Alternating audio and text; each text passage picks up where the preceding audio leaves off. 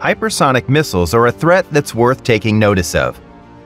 These weapons travel eye-wateringly fast and are highly maneuverable. This makes them a massive threat and why they've been such a topic of conversation during the Ukraine war. However, they may not be as invincible as the Russian president thinks they are. We're going to take a closer look at what hypersonic missiles are and how they're flawed.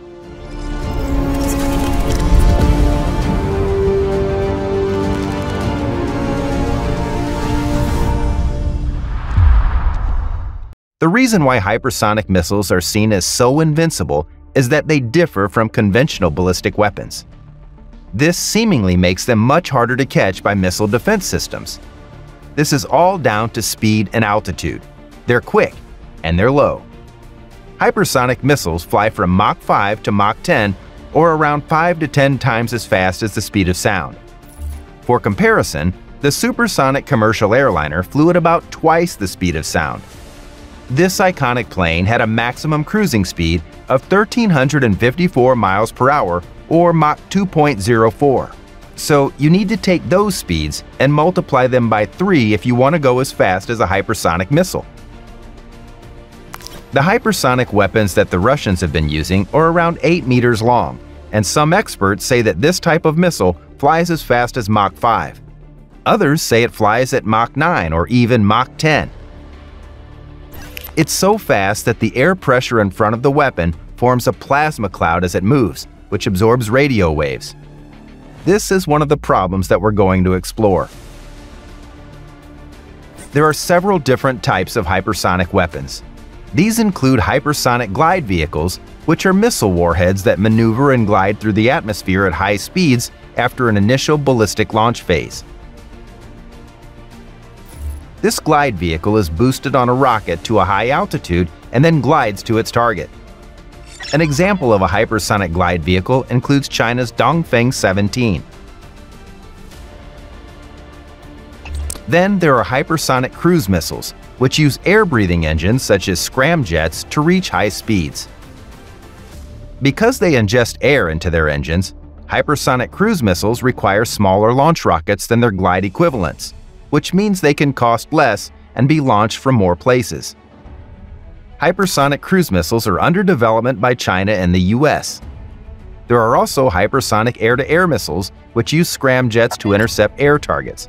It's not just the fact that these weapons are so quick that makes them a threat.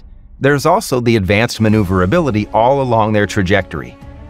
The missile's flight path can be changed during a flight, so defenses need to track it along the full path to successfully target it. Then it's the altitude that also poses a potential problem. The new hypersonic missiles fly much higher than slower subsonic missiles, but much lower than intercontinental ballistic missiles. Allied forces do not have good tracking coverage for this region, but neither does Russia or China. However, despite all these features which make hypersonic missiles worrying, there are plenty of reasons why they aren't foolproof. The key reason is that they are very expensive and therefore not likely to be produced in large quantities. As an example, if you were to take 300 ground or sea-launched intermediate-range ballistic missiles, it would cost about $13.4 billion. Although this is very expensive, the same number of hypersonic missiles would cost closer to $18 billion. Then there's the fact that these missiles eventually have to reach the same atmosphere as their ballistic counterparts. To approach its target, the hypersonic weapon would eventually need to come down to the warmer and denser atmosphere. To prevent melting, the missile would need to slow down to the speeds of its traditional counterparts. This means that its main advantages would be lost and it'd need the same level of defense as other missiles. So ultimately, the hypersonic missile would present the same level of threat during this stage. Then there's the heat. These insane speeds produce temperatures as high as 3,000 degrees Fahrenheit, according to a US congressional report. This report concluded that significant failures had contributed to delays in the testing process of hypersonic missiles. This intense heat poses massive problems to sensitive electronics and aerodynamics, which can be impacted by the tiniest problem. It appears as though there's plenty more work to be done until this issue is completely resolved. One of the main advantages that has been sold concerning hypersonic missiles is their stealth and the ability to evade radar. On closer inspection, this might not actually be the case. We mentioned earlier that the speed of the missile causes a plasma sheath to form around the missile. This causes big issues. It turns the missile into a large glowing object which can be visibly detected by infrared sensors and modern radars, even from space. This then loses all of the stealthy advantages that its flight path and speed give it. Add to this the fact that this plasma is reflective. A recent study showed that its hypersonic cone yielded a relative radar cross-section due to the increase in the area of conductivity around the object provided by its plasma sheath. This again adds to the missile's detectability. Further to this, the sheath also blocks out communications with the missile. It does this by blocking out all radio frequencies. Add to this the fact that the missile would also be totally blind from melting front sensors, and you can see why this is an issue. Both of these factors mean that hypersonic missiles experience communications blackout during their return to Earth, and this makes navigation particularly difficult. For all of these drawbacks, the missile would need to have a significant advantage against its ballistic counterpart to really justify its use, but this appears to not be the case. Hypersonic missiles fly through the atmosphere where they are subjected to significant drag forces. Ballistic missiles, on the other hand, fly into outer space where they are free from these effects.